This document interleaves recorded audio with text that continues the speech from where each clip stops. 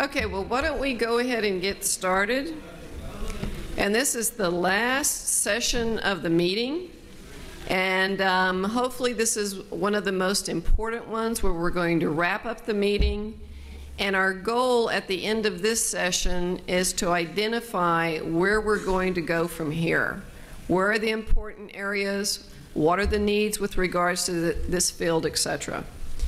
Now, we've heard a lot of great science. Normally when I'm organizing a meeting, I don't get to listen too much to the research, but I have focused in on it, and it has been fantastic. And I've learned a lot, and I hope that you have too.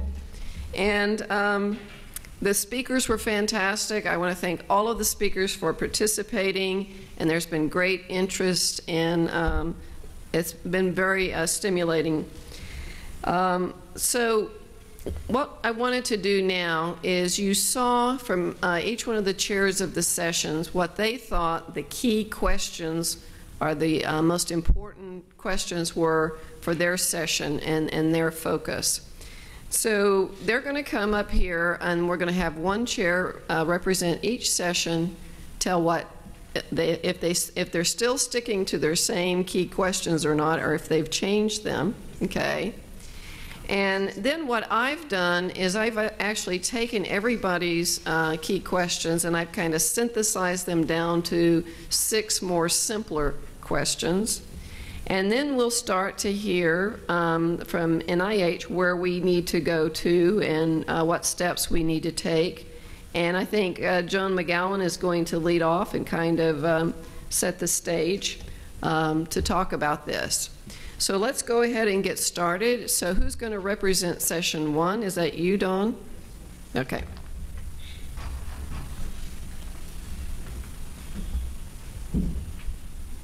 If we could have the first slide.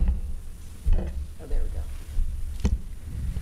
So what we've got here is just sort of a slightly modified set of questions from the ones we posted originally. It seems pretty clear to us, based on not only the first session but the whole meeting, that muscle and bone do interact, and really in a really significant fashion tend to co-vary in multiple diverse conditions, which is not only development but homeostasis, disease, aging, treatment. And so the questions are sort of focused at going one step beyond this conclusion. So how do mechanical forces and paracrine signals between muscle and bone mediate their coordinated growth, their either coordinated or directional differentiation, and again either coordinated or directional morphogenesis during development? Are there any common signaling pathways coordinating these muscle-bone interactions across different physiological situations? And in particular, from one of the clinical talks, it seems that conditions under which muscle and bone do not co-vary could be really important for understanding abnormal or disease states as basically a thread to pull to try to disentangle the probably quite complex biophysical, biomechanical, and biochemical interactions between the two tissues. And then finally, how can we translate results from these developmental studies, which tend to be very, very heavy on molecules and pathways in animal models, to human development, growth, and disease? What kind of therapies can be aimed at these pathways? Okay. Okay. Thanks, Don. Okay, and next for session 2, Roger. And this one was on aging. So thanks. Just a couple words. I think not only within this session, but I think what I heard throughout the entire meeting is that aging is a situation where there are very manifest interactions between muscle and bone, and perhaps because with advancing age, both in skeletal muscle and in bone structure and function, there are some critical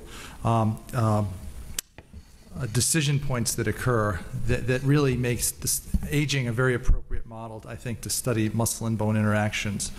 I think in the muscle area, the things that we heard about are that, you know, there's a lot of lessons to be learned from the history and the etiology of osteoporosis that can help guide us to understand and quantify and determine what sarcopenia is, what the critical objective cut points are for sarcopenia, and that will really help, I think, to drive and initiate, in some cases, drug discovery and development for compounds that are going to target skeletal muscle mass, but possibly also other components of skeletal muscle dysfunction that occur with aging and other disease states.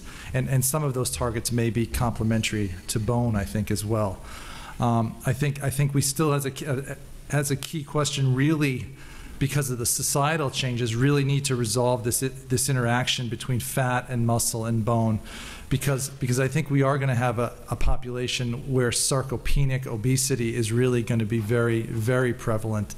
It's increasing now, and it's going to further increase, I think. So I think this issue of the appropriate muscle mass for a given fat mass and the appropriate bone mass for a given body mass are going to be more and more important in trying to understand those body compartments. And then finally, it's going to be important to as item 3 said, to determine the biologic pathways that link age-related changes in muscle and bone, because the therapies that target both organs will ultimately have a high likelihood of being efficacious. So really, those are the things. But I think aging sort of was encompassed in a lot of the presentations throughout the whole meeting. So thanks. Okay, thanks, Roger. Next, session 3, common mechanisms influencing bone and muscle. Doug?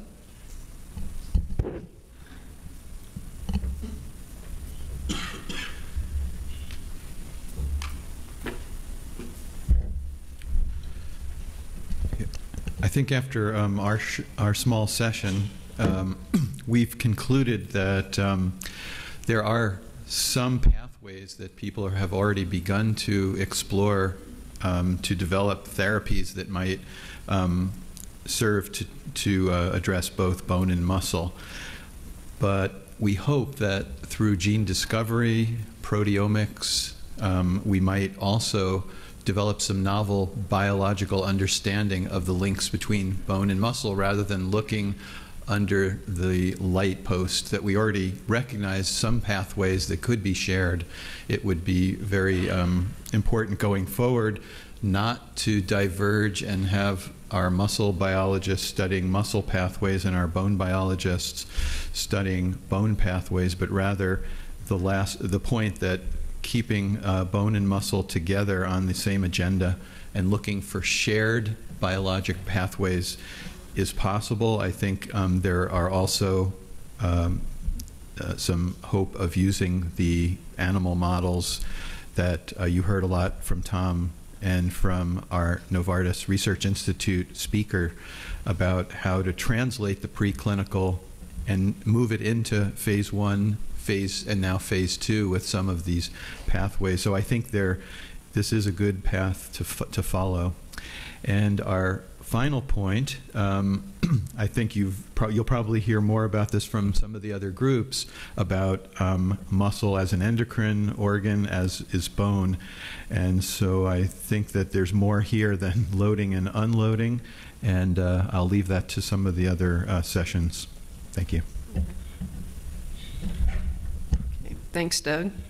Okay, session 4, defective mechanotransduction and repair. Joe.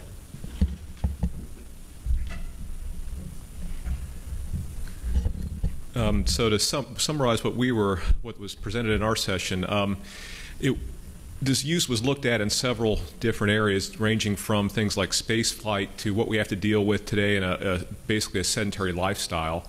And it's important to understand what this disuse does to both muscle and bone in terms of mass and quality. And that doesn't, while it might sound easy to assess, it's really not that easy. So there needs to be methods to look at this clinically in terms of humans.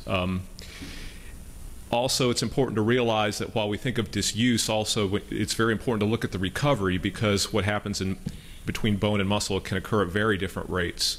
And we need to have that in consideration, particularly when we're trying to design effective interventions. And interventions are probably one of the things that was a common thread through all the presentations.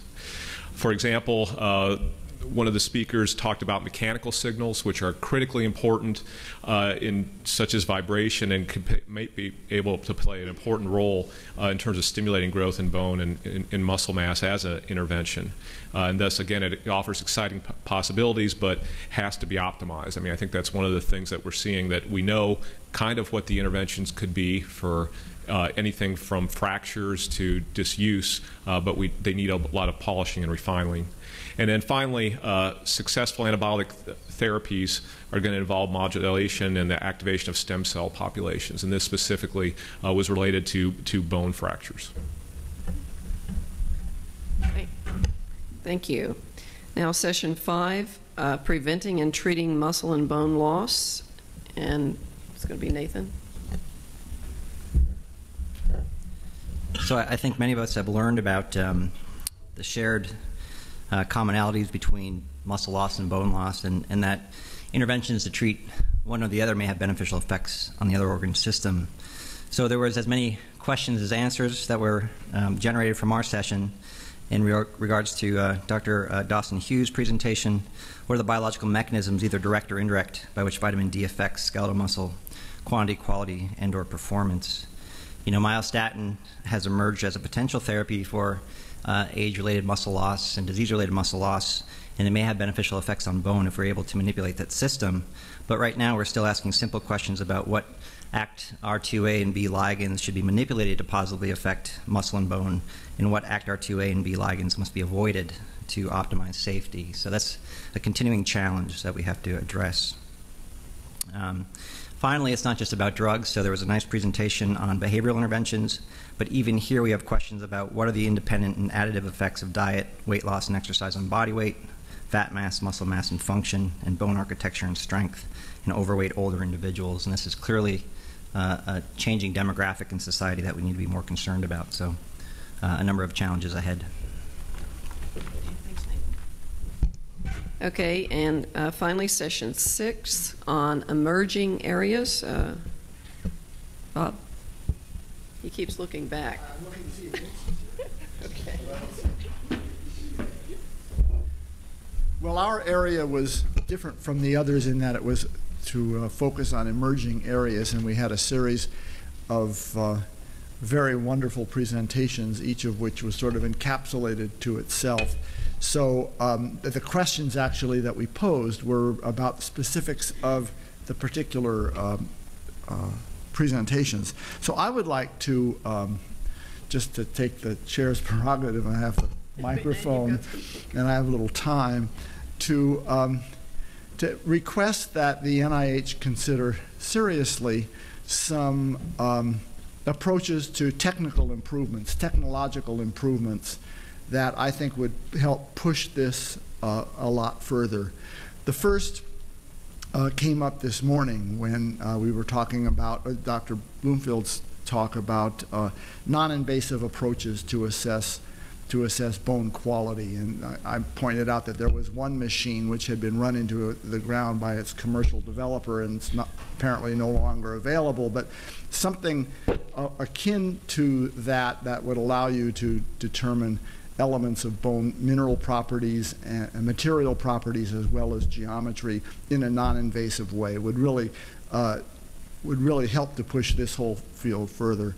The second is, I wish he were here to defend himself, but he had to rush to take a plane because his original flight was canceled and they ran Clint Rubin out of here. But as I recall, there was a very important slide that he showed. That's used, it's the log-log slide, where if you look at the magnitude of some phenomenon and the frequency of that phenomenon, that there's a log-log relationship. So if you have, for example, in California, a lot of zillions every day, hundreds of little earthquakes going on at a Richter scale of 1 or less, and then you look higher and higher, the frequency gets lower and lower, and so that if you have the big one, which with the frequency with a magnitude of 8, you're going to only have one every 50 years. And that's how you predict when an earthquake is going to happen. The same thing he was showing about what you need in terms of a load stimulus to help bone. If you're jumping off a 3-story building, you only need one hit, and that's going to kill you. But if you're going to do some things which are more modest in magnitude, you only have to have more and more repetitions. And what he showed, to me, was very striking, that there are muscle resonations, I guess would be the best word to describe it, that the fact of muscle fiber contraction initiates very low magnitude strains on the skeleton, which is enough, it seems, to maintain the skeleton from going into negative balance. And given the sedentary nature of our population, it seems to me much more practical in the long term to do something that will initiate or replace what's lost with age, that muscle resonation profile. He showed quite clearly it's very different in young people from old people. Much more practical than to try to say, right, we're going to get a bunch of 65 and 70-year-old people to start jogging, because I can tell you that that simply doesn't work. So I think that one of the keys is to be able to measure that resonance. And I talked with Clint at the lunch hour. It turns out the machinery is a little tricky, and the coefficient of variation from measurement to measurement is not so great. But if there were some effort made to improve the technology to get at measuring what this low-level muscle function is, and then one could do some studies really looking to see what happens normally with age or with illness or with other interventions, and to see whether you can actually restore that, maybe by vibration, but maybe not, maybe by some pharmaceutical, maybe by, who knows what. But getting that technological improvement would be, I think, a very powerful addition to our armamentarium for studying this whole problem. And finally, I was very impressed by Dr. Studensky's presentation, showing the importance of neuromuscular connections and the motor end plates and things. Let us not just focus on the muscle itself. Remember that the key trophic factor for the muscle is to be innervated, and that some plasticity in that is well worth additional study. Thanks. Okay, thanks, Bob. So what I did is I took all of these key research questions, if you can put up the last one, and I kind of summarized it to what components of muscle-bone interactions are similar or different during growth and development as compared to maturity and as compared to aging. Second, how do muscle and bone communicate and regulate each other? Are these signals dependent on mechanical loading and disuse? Or do these signals synergize, enhance, or reduce the effects of loading and unloading? Third, what is the role of fat, neural regulation, tendons, ligaments on muscle-bone interactions? 4, what are the clinical measures of sarcopenia and how to use these to determine and develop treatments? 5, what parameters, either genetic control, functions, signaling, growth factors, etc., do muscle and bone share, and how, when, and where are they different? Should we be thinking about and studying muscle and bone together instead of separately? Should we be thinking about treating muscle and bone disease simultaneously? And if so, what are these treatments? So right now I'm going to turn this over to Dr. Joan McGowan for her perspective. I don't think I've ever heard a research agenda quite so clear at the end of a meeting like this. It has really been a pleasure for, I think, all of us at NIH to attend this meeting and, actually watch the process of crosstalk between two very established and very sophisticated disciplines. And sometimes we all work in silos, and it's really nice to be able to look across at the other silo, meet some interesting people, maybe see some very exciting opportunities. And I think I've seen that happen at this meeting, and I'm really very pleased about it. You may know or suspect that at NIH we have silos too. And I hope it hasn't disturbed anybody too much to be working with some of the bureaucracy of the way we're organized. But for the last decade, we really have been trying. We've been inspired by some good leaders to try to break down the barriers. You may not know what these things are, but the roadmap, the major thing that you may be aware of that came out of the roadmap were the CTSAs. In the university, the Center for Research Translation.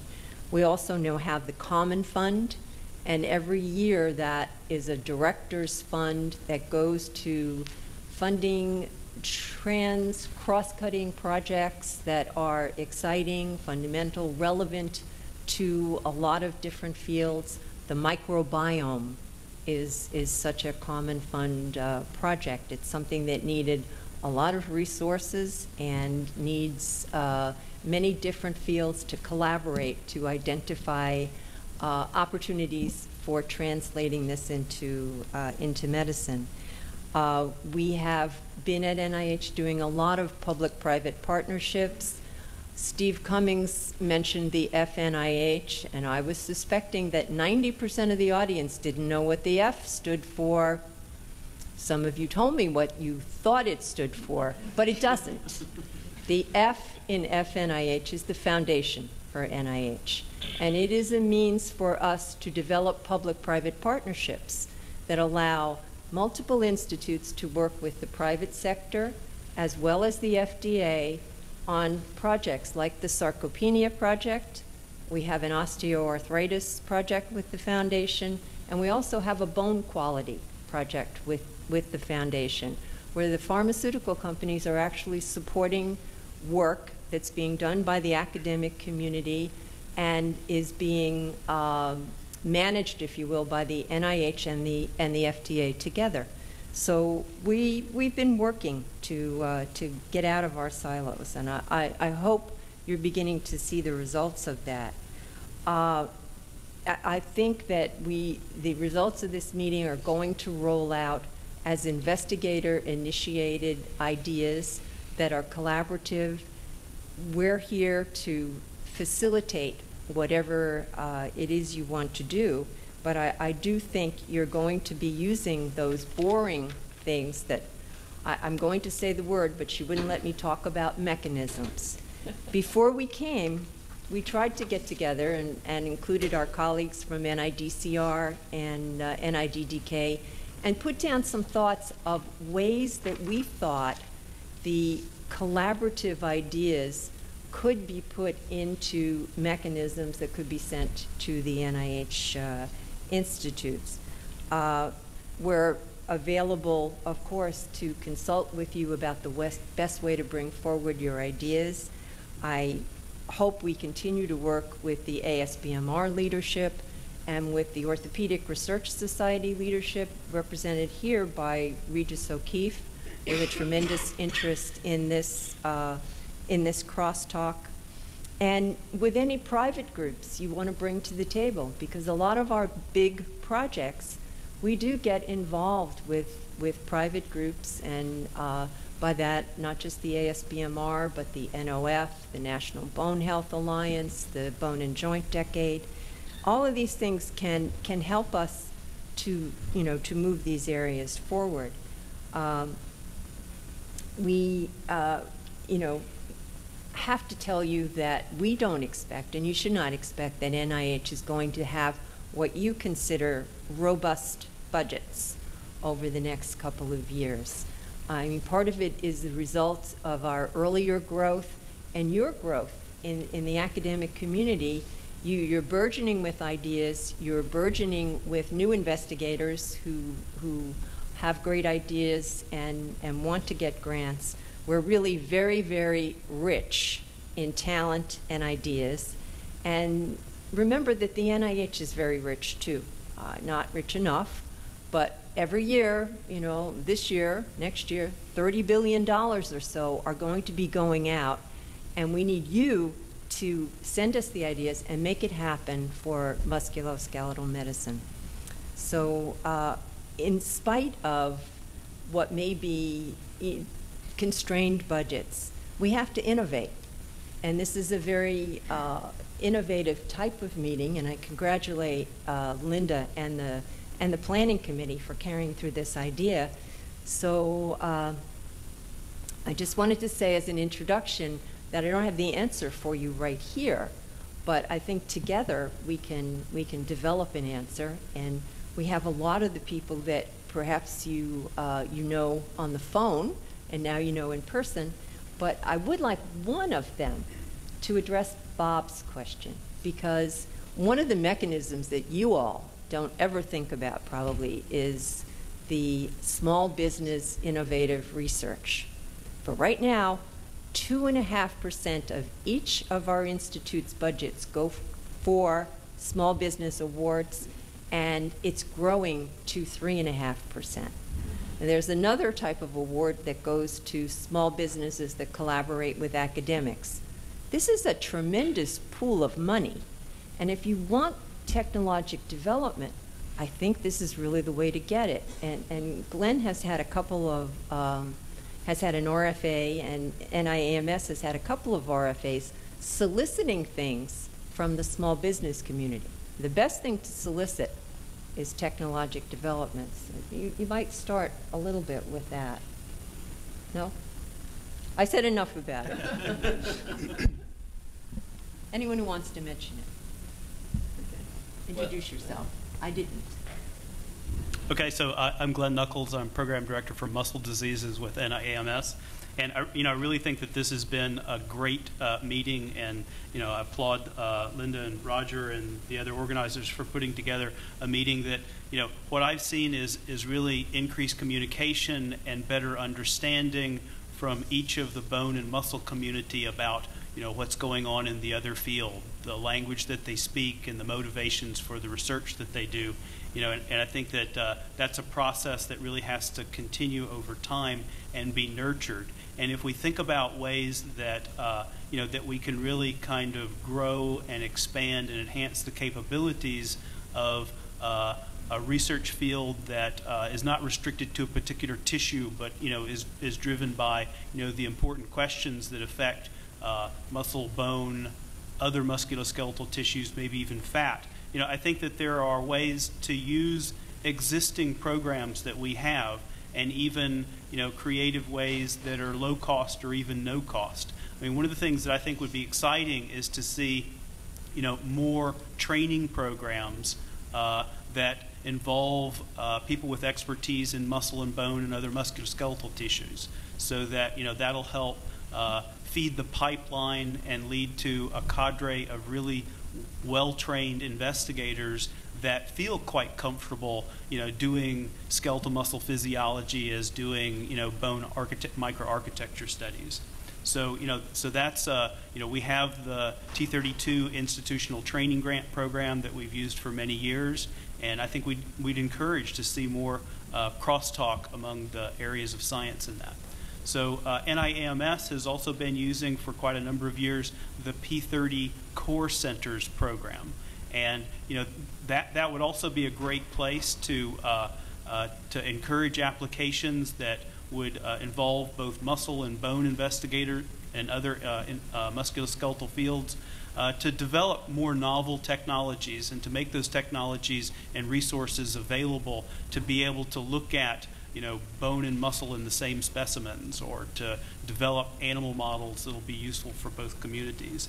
And then, lastly, for kind of low cost or no cost approaches, I think that there are probably a lot of very interesting skeletal specimens that are being thrown away by muscle biologists. It's probably the same on the bone side. So, what's the possibility of developing some infrastructure that would help sharing of those kind of resources, especially given the high costs of animal models and so forth? And maybe that could even be, social media, a Facebook page or something like that, that helps support a community and promote sharing of resources, and further collaboration. So those are just a few suggestions, and I really enjoyed the meeting.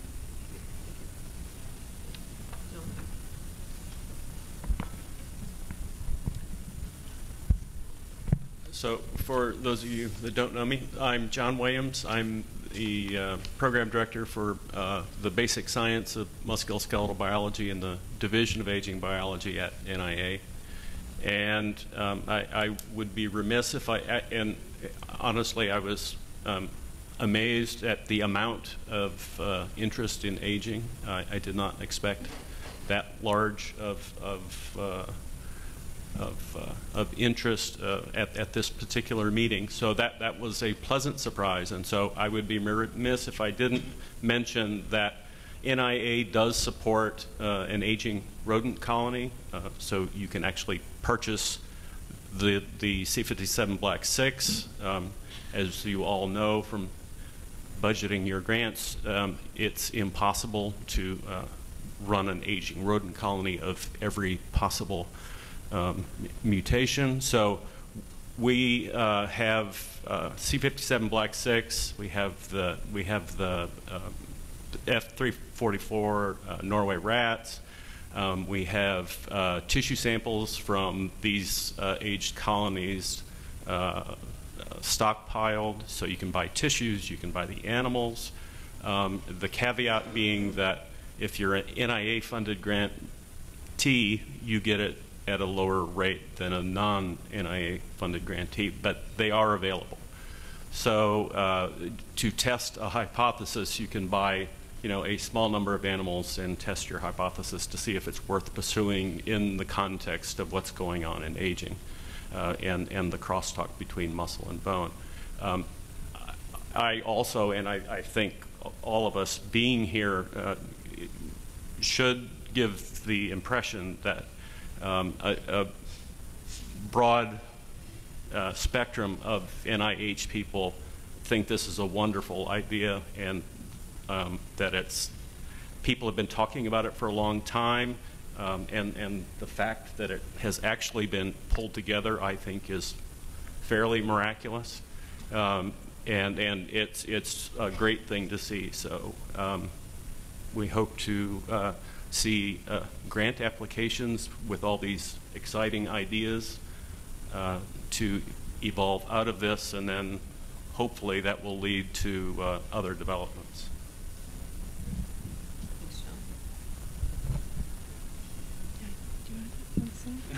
Okay, you're together. Hi, I'm Lyndon Joseph from NIA, so I don't know if you want to hear from another NIA person right now, but I guess, I'd like to echo the same things. And I guess I can answer a few questions that were posed in terms of how to together these things. And Joan and Glen talked about funding mechanism, but one of the things that NIA have that I think you guys should really pay particular attention to is the program project grants, and that'll give you an opportunity to bridge the gap between animal and human work, and it will also touch on the translational work as well. One of the things that we do have, some people might be well aware of this, are the pepper centers, pepper center grants, which you can do not only training to train particular individuals, but then you can also bring in a whole host of different disciplines to develop a pepper center where you can study anything from cell work to animal work to human work to look at interventions to help with the aging process. We also have stuff in the, by the way, I'm in the clinical geriatrics and clinical gerontology branch of NIA. John deal with the human and mechanistic part. We deal with the animal and mechanistic part. We deal more with the human and translational research. Are you not hearing me? And one of the things that we do have in our branch is we have a special clinical trials branch where if you're really interested in looking at a particular type of intervention, whether or not it's pharmacologic or non-pharmacologic, and you bring different disciplines in, and it's going to be an expensive grant and it's going to take a lot of resources, we have a particular path for that where you actually talk to the program officer, Sergey Romashkin in that case, and it's a cooperation between NIA and you guys, and then you develop this idea for a trial, and then which can be reviewed in-house and then go forward. Another thing that we do have is the R34 mechanism, which is an infrastructure grant where you can actually try to come up with an idea, and it gives you, Eric Orwell knows a lot about this, where it gives you chance to develop whatever intervention you think is important to move forward. And you get $100,000 to actually gather all the people who you think are necessary, who are going to be important to that project, and then move forward. The other thing I'd like to mention in terms of technology, the small business grant, as was mentioned, a lot of academic researchers surprisingly are not aware of it, but it's a mechanism that you can use and partner up with a small business to improve on technology, like you're talking about non-invasive technologies. Look at bone. I know NIS over the last cycle has actually funded 2 such grants with academics teaming up with small business to look at non-invasive way of looking at bone density. So there are quite a few ways to do it. It's just that we have to talk to us, and hopefully we can stay in the right direction. And then there's FNIH, which is the sarcopenia project that Stephanie talked about yesterday. It was working through FNIH with a partnership with academia and pharma companies to basically solve a problem that you think is of importance. And I will end there. Okay, I'm Karen Weiner from the NICHD, which is the Pediatric Institute. So I just wanted to congratulate Lynda and Roger for a terrific meeting, the organizing committee and the ASBMR and Elderkin, just a terrific meeting, and there is really a lot of potential here for pediatrics. I know that many people here, most of the people here probably are thinking in terms of aging, but I noticed there are also a lot of pediatricians as well that I've met here. And in terms of future directions, I could think of almost an entirely separate meeting that could be with completely different focus. That would be a pediatric meeting. Same idea, bone and muscle, but with sort of a different vantage point, because pediatrics is all about growth and getting children to reach their genetic potential. And I think that growth in infancy and growth in puberty is a completely different model than what you see in aging. These things, I think, the interaction of bone and muscle is very interesting. For example, the talk that we heard from Clifford Rosen was very interesting. The idea of brown fat having an effect on muscle and bone, and we know that brown fat is really abundant in infancy and gradually decreases. And we also know that muscle, even though there's very little loading during infancy, there's a tremendous amount of increase in muscle and bone during infancy, and we don't really understand how this works. So in terms of future, I think we are at the very beginning in terms of the collaboration of these 2 areas, very vibrant, important areas, and there's a lot of work to be done. And in terms of how to get it done, I think, the answer to Bob Marcus's question, SBIR is a wonderful, if you're interested in technology, you definitely should look at the SBIR program. I know that our institute at the end of the year, we're always looking for good grants, and the pay lines are much more lenient for this type of project. Also, the Common Fund, if you look at the Common Fund, there are also mechanisms where you can have drug actually develop drugs, and I think it's called the RAID, and now it's called the Bridge program. They switched the name.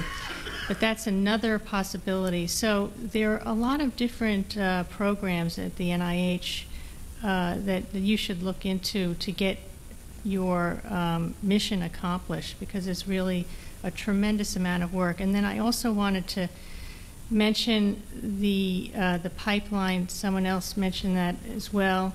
Any of you have K-12s? I know we have 3 K-12s in the NICHD. I think when you have an area like this where you're likely to have a lot of innovative new projects, K-12 is wonderful because those projects don't really have to go through CSR. They're institutional training grants.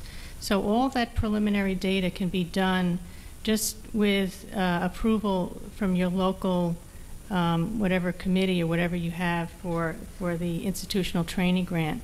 And I know for the training grant that I oversee, fabulous work has been done in the K-12 just to launch these bright new, investigators, and they do very well as a result.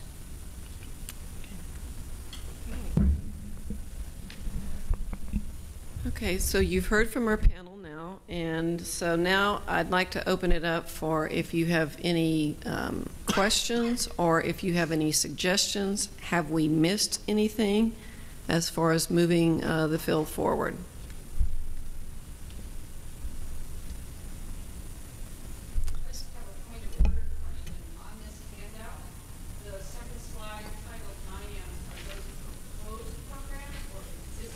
No, existing. Is there an RFA out now for functions of skeletal muscle beyond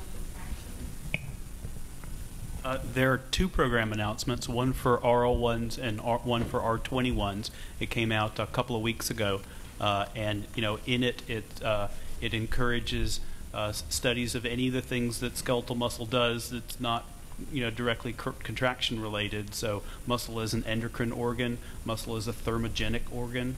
There are bullet points specifically about muscle-bone interactions.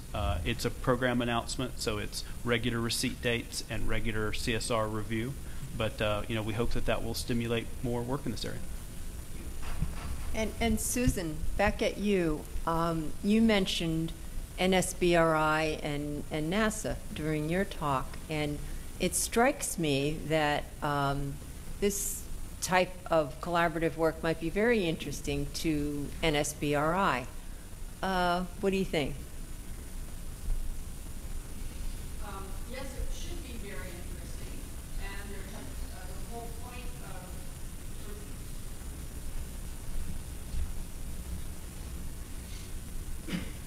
We need to find out where the money is hidden, and wherever it's hidden, bring it to because not everybody has heard of NSBRI. So National Space Biomedical Research Institute was founded in 1997, first based on a consortium of 9 institutions, but it rapidly was open to all investigators at any institution. And it was founded on a budget line out of the NASA budget, but to be separately administered, focusing on biomedical research problems specific to supporting human presence in space. And although the initial funding at $30 million a year has been diminished some to $24 or $25 million per year, so it's a modest-sized program, of course, compared to NIH. But the whole focus of that was to build, by getting people into team structures, to build and foster and encourage interdisciplinary research and cross-collaboration, tissue sharing, and so forth. So on the whole, it's been fairly successful at that. But the dilemma now is that there is increasing emphasis from NASA and its human research program on certain research priorities that is rather dominating some of the funding. But the concept is still there, and I think once the concerns about changes in visual acuity and changes in intracranial pressure are satisfied with the many projects they did fund this year, it should open up again to more projects. But again, the whole design of that was to foster interdisciplinary work and crosstalk between disciplines. And we did indeed have people working that's how I got involved in radiation effects on bone, because I was exposed to a lot of these radiation biologists. So yes, it's a source. Can you be overexposed? Excess exposure? You said you were exposed to radiation biology. Sorry, joke. Bad choice of terms. Okay. But yes, so if anybody wants to talk to me further, I'd be happy. Okay, other questions or comments? I do have actually a suggestion. Okay. Candice Tahimik, San Francisco Veterans. Actually, I would like to propose maybe some modifications to somehow foster the career development of early stage investigators, perhaps people in the postdoctoral area.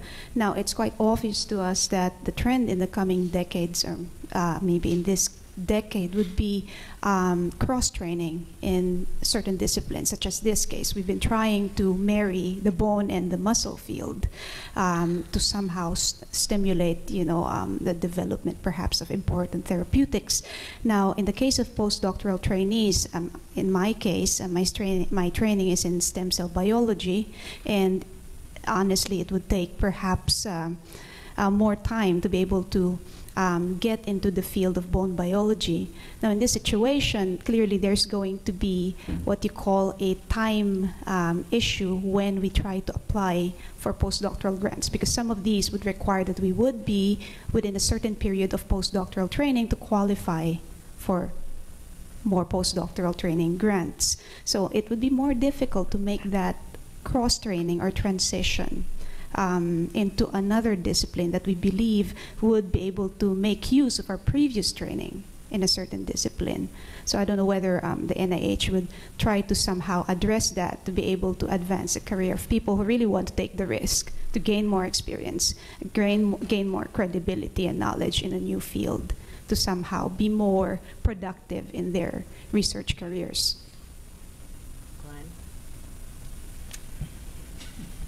Go for it, Glenn. Yes, ma'am. Well, I think that personally, I changed fields from graduate school to postdoc and had an F-32 when I was a postdoc. So I think that reviewers of those types of grants are looking for candidates who are changing fields and really expanding their range of expertise. So, and I think it's probably the same case with our K awards, that it's for a period of mentoring, but I know that the reviews, they don't like to see the candidates in the same line of training that they've been in all along. They want to see them really taking on some new direction that will help them. Well, the other thing is, and for you, personalized medicine, because we really don't want you to stay a postdoc for too long. Of course, naturally. And there, I think the NIH is very conscious of what has evolved in your academic centers, where people can just be so long in their training period. So we have some new mechanisms. We have mechanisms that will support people directly after their Ph.D. Now, that's pretty competitive, giving them an R01 right out of their Ph.D. But there are other mechanisms that begin with a career development award, a K99, and then after 2 years as a postdoc, you've already written the plan and you need to look for a job, secure a position that we have to approve to make sure that those postdocs get a really good deal, and then you move with an R01-like application.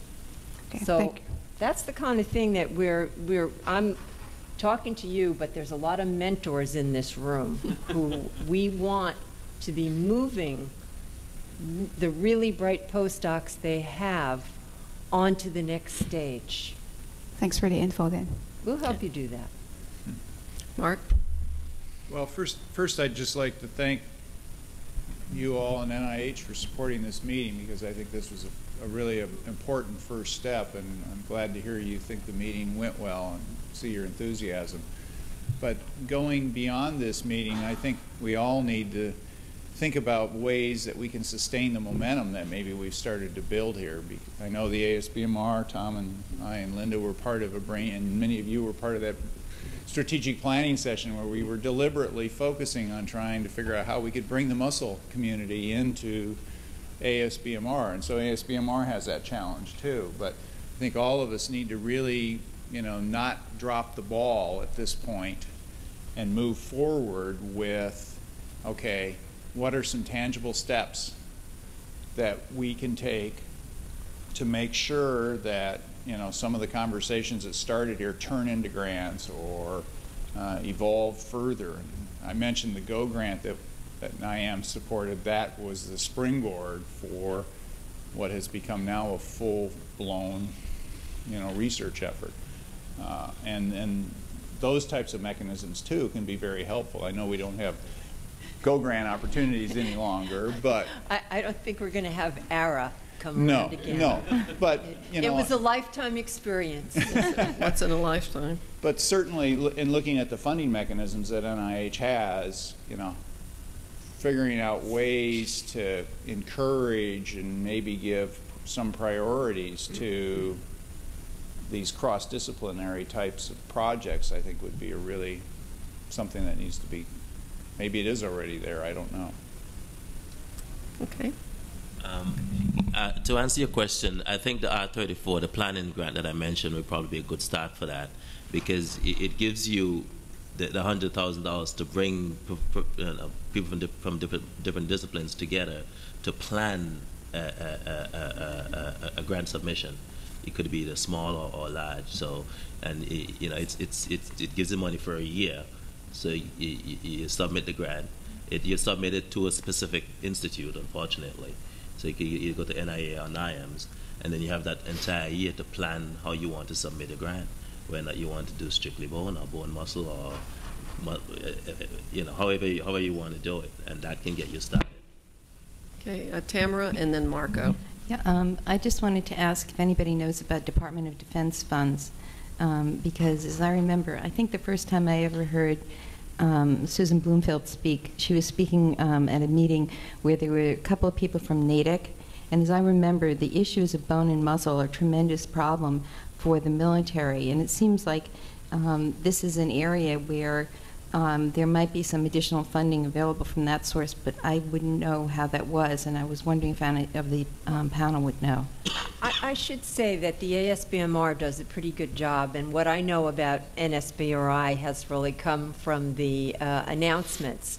ASBMR, when they learn of a DoD announcement and solicitation for funds, they usually put it into the newsletters that you ignore. They have to be directed awards. I mean, they are looking, when they don't have congressionally mandated funds, and years ago we had congressionally mandated funds for osteoporosis, and they have some congressionally mandated funds for Duchenne muscular dystrophy. But yeah, it would be good to follow up on those announcements, but they tend to be more narrowly constructed. I guess I was wondering also whether it was possible to influence the direction, to somehow work with them to see whether they would have increased interest in an area like the interface of muscle and bone, because then that would sort of fund both fields, and it's just an idea. Yeah, our orthopedics program director sits on a board with DoD trying to select, in our case, his case, influence their priorities. But those are mostly orthopedics directed. Glen and I will have to influence him to include muscle in orthopedics. Well, I sit on the integration panel for the DoD's research program for Duchenne muscular dystrophy, and they do have an RFA out currently for projects in Duchenne muscular dystrophy. And bone health is really a problem for that community of pediatric patients with a really high fracture rate and complications of corticosteroid treatment. So if anybody's interested in that kind of topic, I think that it would fit very well with the DoD's RFA. Can we have time for just one last question? It's not. It's a suggestion. Many of us that actually attended this meeting were at the Sarcopenia Summit in May. Something fantastic, that the foundation of NIH did was creating a secure website where all the presentations were uploaded as PDFs, and that was really excellent. As a source of continuation of the collaborations and the reference. And so that's the suggestion. Okay, thanks, Marco. So I know a number of people have flights that they have to catch, and they're very anxious, or otherwise I would love to, keep these guys longer.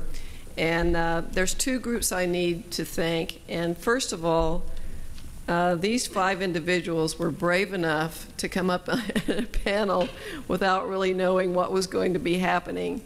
So, and I think we've learned a lot, and they've done a fantastic job. So let's give them a big round of applause.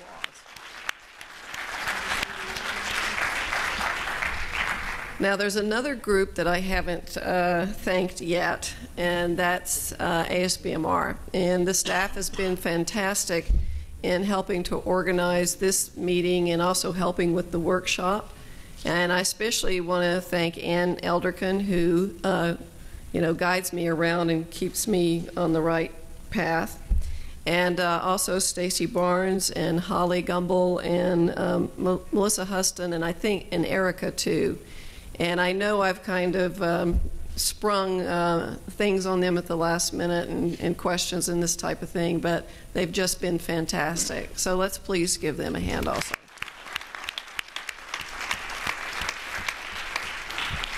And finally, I want to thank all of you sticking it out until the last minute. This is fantastic. Just to let you know, we will be preparing a summary and perspectives that we will be submitting to the Journal of Bone and Mineral Research, which we hope our reviewers will accept without too many revisions and certainly won't reject. You never know what you're going to get. The other thing is, some of you were saying, let's keep it up, let's sustain the momentum, etc. So as organizer of the ASBMR 2013 meeting, the day before, we will have a muscle meeting to hopefully to promote and sustain this initiative. So thank you all, and please have safe travels home.